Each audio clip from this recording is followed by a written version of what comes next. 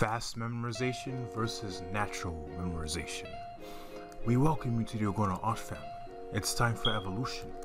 So today, as I said before, the fast memorization versus natural memorization. Now, when we think about memorizing things, we usually associate that with, for example, our prior schooling, our prior programming when it came to studying for exams. We would usually, the exam would start next week, and we would usually spend all that time forcing ourselves to study what's on the exam, so that we can get that perfect 100. And we cram all that information in, and then eventually a phase after the exam happens, and perhaps you've passed, etc. We enter this phase of burnout or relaxation, where we start to rest on our laurels because of all that exerted energy that we put into our fast memorization when it came to studying. At least for me, that is. And so for natural memorization, what I'm doing currently is improving my drawing skills, improving my visual library, so that I can eventually move on to using less references and relying on my mental reference. And so what I'm doing right now is doing this subconscious reinforcement approach. So I have posters of different drawings that I've made, different notes as well, anatomy posters that I just at least take a glimpse at every once in a while. And so for example, every morning I'll look at these set of notes that I have, and I'll just read each of them just one by one. And as I'm reading it, I'm not forcing myself to memorize it. It's something that will happen naturally the more I'm repeatedly, with repetition, the more I'm doing it in a repetitive way, so that's happening once every morning, and also once every night before I go to sleep. And so as I'm reading it as if I'm reading a casual text message from a friend. However, this is something I'm looking at every day, and I'm not forcing it, so it's like a 80-20 Pareto's law, 20% effort and 80% results, and so I'm taking my time to read it. And as I'm taking my time, I'm not exerting myself, and I'm not exerting too much energy when I'm looking at these notes, so there won't be a sense of burnout the next day. Also, just have a balance of both.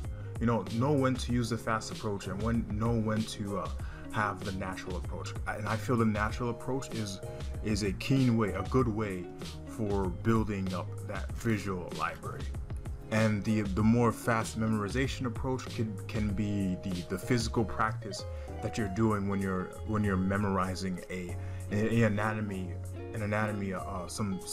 several anatomy structures of a certain part of the human body, because also physical practice is also important. And with physical practice, you don't want to overthink too much about it.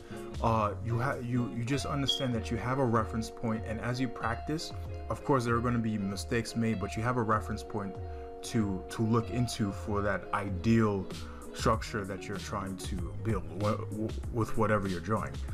So if you want to draw for 6 hours or 7 hours, and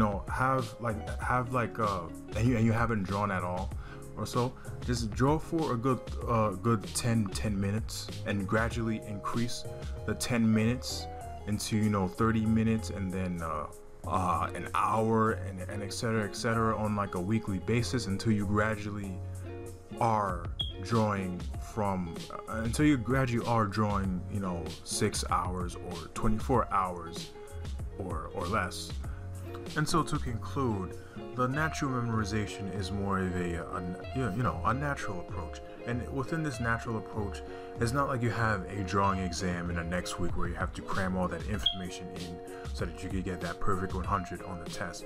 It's more of a long running thing, since we are artists and we're constantly evolving until we die. The journey of an artist is something that's everlasting. you know, until death arises.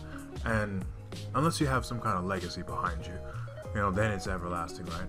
But the journey of an artist, you know, in a physical way, you know, will eventually pass. And so, you know, when you're doing the natural memorization, just take your time, read it every day. Also, read your notes, but don't force it. And you'll start to see results in at least in a month or in 2 months. You'll start to see results of you actually recalling what you're seeing from those notes physically when you're drawing, and you start to recall it mentally, because you're training that mental aspect of art. And that'll be the video. Thank you guys for watching. Let me know your experiences when it comes to memorizing things. How do you feel when you are memorizing? Do you usually use the fast memorization method, and how does that work for you? Have you ever tried the natural memorization approach, which mainly targets the subconscious mind? So yeah, just leave so in the comments below. And if you have any topics you would like me to talk about, yeah, also leave me in the comments below what you would like me to talk about, any tutorials or anything. But yeah, that will be the video. Thank you guys for watching. Peace.